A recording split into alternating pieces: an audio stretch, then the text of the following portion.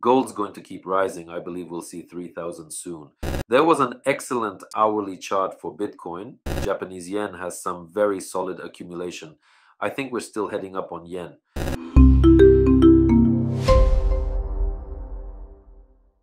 Let's start with gold and silver. So I recommended silver. It was at a solid level. Silver did well. If you look at a lower time frame, the entry point was excellent with a tight stop. This was a powerful move, a 10 to 15 to 1 on a strong daily chart. I also recommended gold.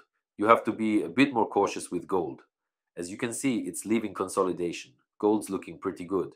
Any consolidation of gold above 26.70 to 26.75 could very likely send it soaring. In my opinion, gold's going to keep rising. I believe we'll see 3,000 soon. And if the US market starts to drop, which it probably will, we'll likely see gold go even higher. Naturally, silver tends to pull gold along with it. Now, onto BTC. It's looking really good on the hourly chart for Bitcoin. I recommended Bitcoin too. Check this out. Excellent. A very important point. When looking at daily charts, always check the shorter time frames. But try not to go below the hourly chart for Bitcoin. The volatility can be wild and it'll just make you anxious. But if you switch to the hourly chart, you can set your stop loss orders confidently, ride out the volatility, and see how nicely the hourly chart moves. Today we broke the high and are pulling back a bit. This is going to be a super strong level, so take note. Now let's switch to Forex. What are we seeing? We clearly identified the level using the paranormal bar. The asset dropped sharply but quickly rose. That's always a good sign when the asset approaches a level. Watch closely for movement near the level. It could be a false breakout. It can also be something else, but pay attention. We clearly marked the level with this bar. Now let's check out the 30-minute chart. See? If the asset makes another attempt to break this high, we could push even further upwards. You can see the asset is in a somewhat tricky zone up to 70,000. But with how Bitcoin's been moving lately, if the level at 67,950.68 holds, it could go higher. No need to wait for consolidation. That's exactly what I just mentioned. When the asset is moving, there's no need to wait for consolidation. Let me explain why. There are different breakout patterns. Some breakout patterns come with consolidation and some you have to trade straight away. With this kind of pattern, you can't jump in right away. You need to let the volatility calm down because it's high right now. We just saw an $800 to $900 move. This is bad volatility, so I'd wait here. But there are moments like this. Let me show you what happened with gold. When an asset slowly moves up and then breaks out, that's when you have to wait for the volatility to cool off, especially with Bitcoin. Seeing a $1,000 move in a single bar, that's what we call bad volatility. So in this situation, just wait for it to settle a bit because volatility needs to decrease. Only then can you make your move.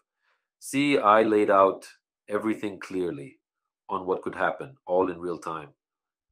When volatility falls and things calm down, that's when you go in for the breakout.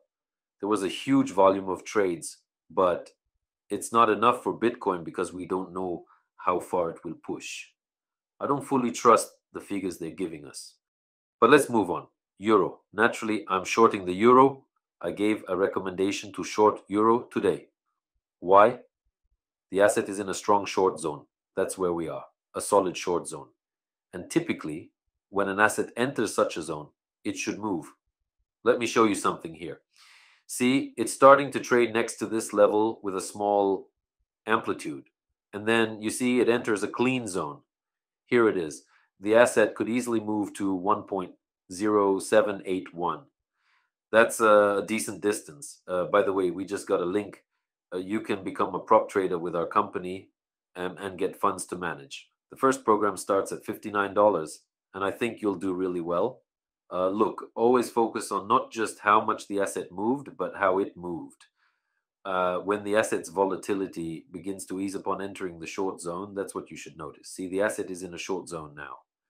Now, you need to keep an eye on it. You have a level here, a clearly marked level, and the asset has a good range of more than 100 points. So I'd watch how it behaves around this area.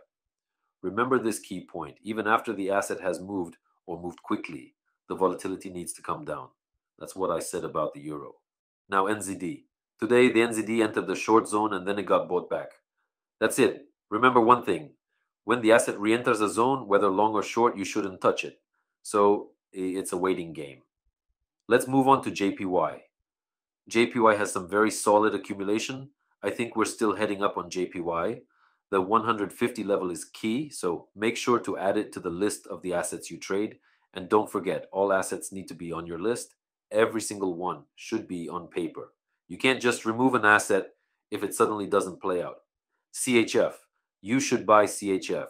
Take a look at it right now. See? Next, GBP. Look, GBP dropped right to that level. Every time an asset touches a level down to a point, you need to highlight it, and then you can work with it. Canadian dollar, nothing for now. Oil, I'd be looking for a short trade. Here's why. You can take a position here. There's no escalation in the Middle East, none. So it's important to watch this level. I think we'll see a return here. There's no tension between Iran and Israel right now. Things are calm. So oil could be a short below this level. Now, Ethereum. ETH is actually looking pretty good. Not as strong as Bitcoin, but still looking good. The zone is tricky though. I wouldn't get involved at this point.